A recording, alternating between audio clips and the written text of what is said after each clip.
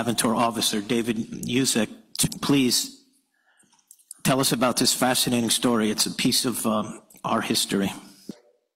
First, I want to thank you, Mayor, for inviting me down here and allowing me to speak about my friend. Thank you to the City Council, to the City Manager, Chief of Police, thank you. So, many people never heard of my friend's story. It's kind of a unique Aventura story. Let me introduce myself once again. My name is David Yusek. I'm a retired police officer. I transferred from the town of Surfside over to Aventura in about 1999. Started working off-duty jobs in uniform, helped pay the bills, and I met a very unique man at the movie theater, a 4'9" man that would come there. I'm going to try to get a little video going for you guys. So that's actually me and my special friend. His name is Richard Flaherty. In the video, he's 69 years old, but I met him in his late 50s, and we were friends for about 15 years. It wasn't until maybe 2 years that I realized he was homeless, and I would see him out in the street. And obviously, as a police officer, my first job is to try to get him some type of assistance and get him into a shelter. Unfortunately, Richard didn't want to get any assistance, and we have what's known as a Baker Act law in Florida, and that's when a person becomes a danger to themselves or others, that I can almost force him into seeing a doctor or going to a hospital. But my friend never met that criteria. He also never wanted to talk about his past. So that was our friendship. We would talk about the world and politics, and he was a very intelligent man, and I enjoyed his company, and we'd go for coffee and sandwiches. So in the summer of 2015, in this Subway sandwich shop, Richard finally decides to tell me who he really is. He just looks me in the eye and says, "Dave, it's time I tell you my life story." And I'm like, you know, as cops, we're kind of a skeptical bunch where we've seen, unfortunately, too many bad things. So I wasn't sure what my friend was going to say, but I was nervous. So what he said to me was, "I'm the smallest man ever served in the United States military. I went to Vietnam and I served. And my first thoughts were, I felt really bad because I thought my friend was a little bit more grounded. I knew there was no such thing as 4'9", 95-pound people in the military. I know there's a height and weight requirement, and I was concerned with his mental health. But he continued his story. He claimed to be a triple volunteer, volunteering to go into the military, then volunteering to go into an elite paratrooper unit, the 101st Airborne, and then he made the craziest claim that he was a Green Beret captain. So this was about as bad as it could get, and I just felt horrible, and I thanked him, you know, for his story, and you can see him there, sitting there telling me his story. I thanked him for his story and went home that night, you know, pretty sad about my friend's condition. I started really thinking about what I got to do to get him off the streets. So I went home that night, started taking off my uniform, didn't even think about checking his story because it's impossible. There's no such thing. But for some reason, just Googled who is the smallest man ever served in the military. And what do you know? Pictures of him started popping up. Richard Flaherty from Stamford, Connecticut, smallest man to serve in the military. So he did go to Vietnam. He did go serve his country.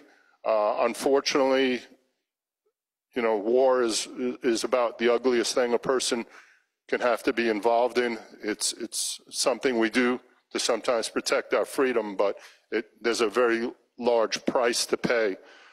Richard told me his story.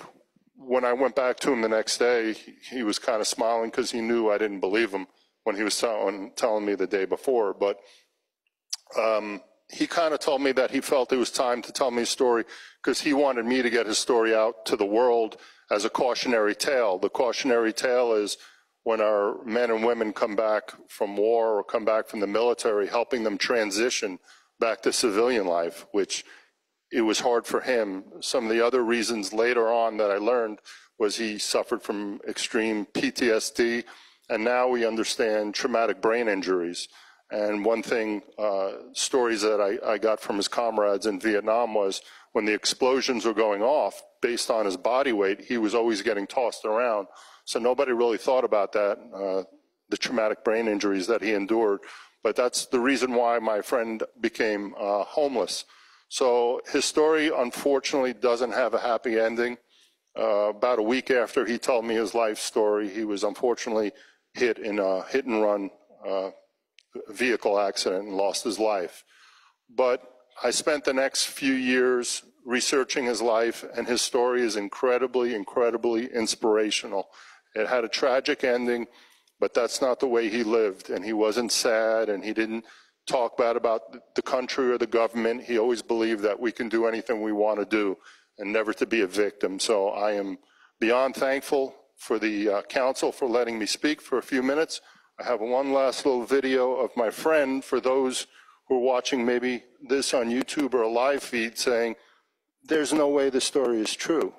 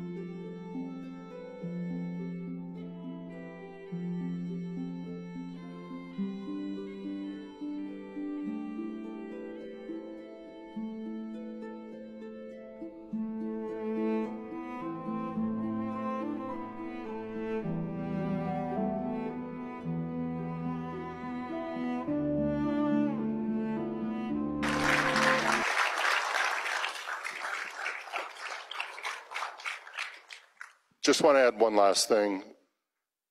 I was lucky to have the opportunity to work here as a police officer for almost 20 years.